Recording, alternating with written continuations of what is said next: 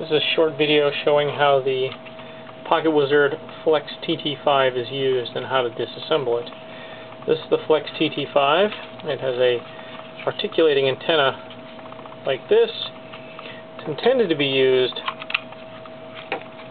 like this with a flash, and you would have the antenna pop up so that you'd get improved performance. There's definitely a performance hit when the antenna is down.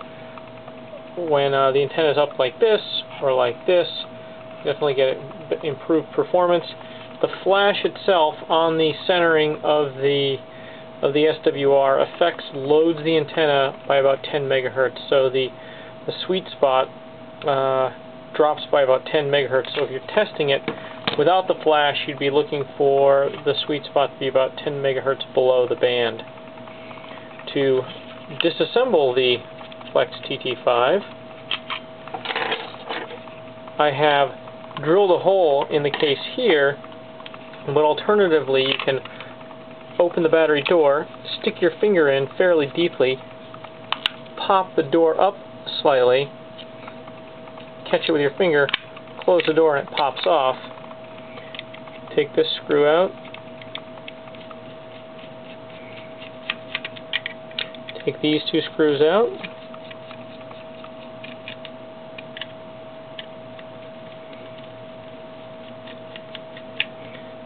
this screw out.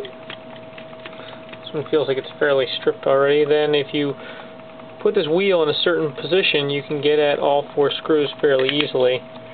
And these four screws come out as well. These are 12 millimeters. This is 10, 8, and 6 millimeters, I believe.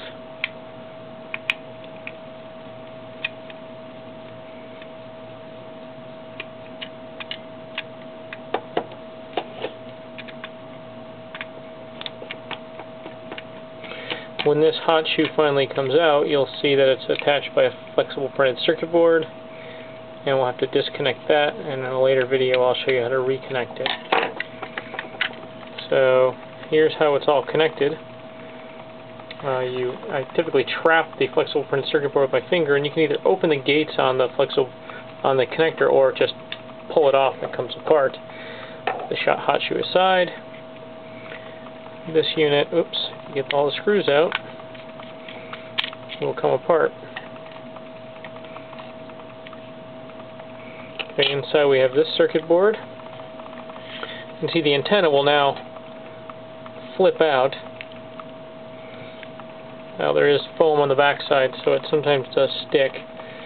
Alternatively, we can just take these two circuit boards out, these two screws out, and the circuit board will then come out, but then you have to deal with the switches, which aren't important for what you're doing. So here's the current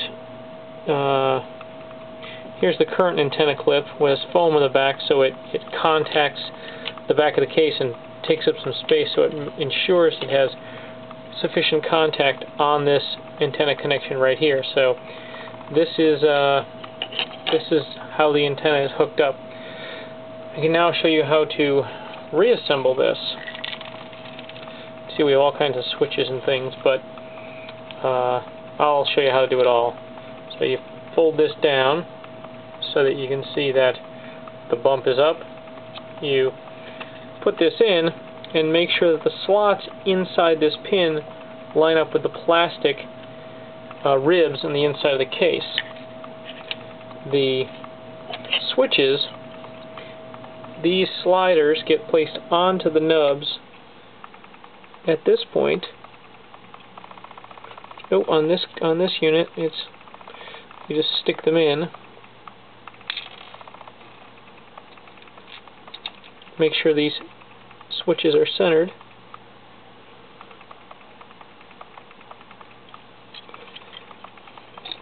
Let's see, maybe I've got this wrong. Yeah, no, that's exactly it. You put them on. They stay. Make sure that's seated correctly. Place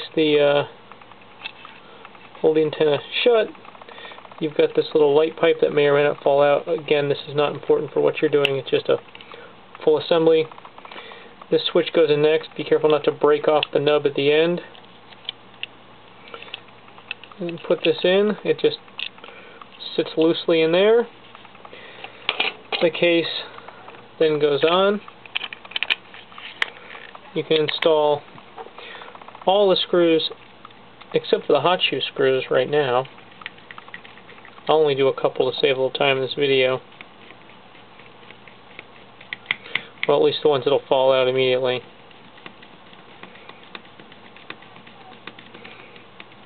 So to get this hot shoe back in, you open the ears on this connector. Be gentle. But for your purposes, it doesn't matter even if it's your purposes. Well, to get a correct SWR, you need it. So then you take a corner of the flexible printed circuit board, you dip it into the connector, and then insert the connector in fully. Press it with your thumb,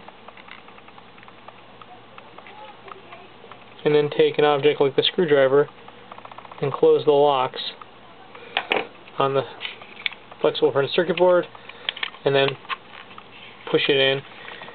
Screw all the screws shut, and then to put this back in, you notice the two sides are round, and the ears on this side are longer than the ears on this side, so you dip those in first, snap it down, and it's fully assembled.